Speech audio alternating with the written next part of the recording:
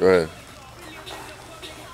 What's up, everybody? Simeon Castille here, head trainer at Purmotion, and today I want to talk to you guys about a concept that is important in all walks of life and in pretty much every sport that you play, and it's rotational strength. So one of the ways that we develop that rotational strength is exercise that we call bear fight, using the attachment, the Omega.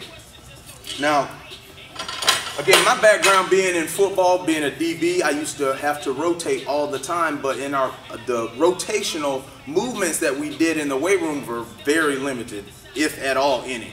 Most of the time we were just, sitting on our butt doing a Russian twist, and as you guys all know, there isn't a sport that you play where you're on your butt. If you're on your butt, then probably something went wrong. So, I'm just going to show you guys one of the ways that we help develop that rotational core strength. Now, there are a couple of different components to this exercise, but the one that I really like is how you have to open your hips up, and it loosens your hips. A lot of football players have tight hips, so this is also a way to loosen your hips up.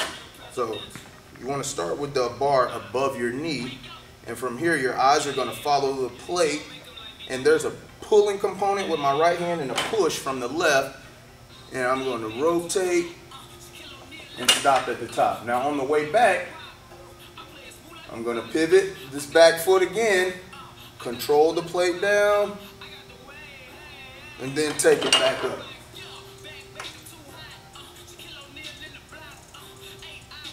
And one more. Oh. And you can also obviously work both sides.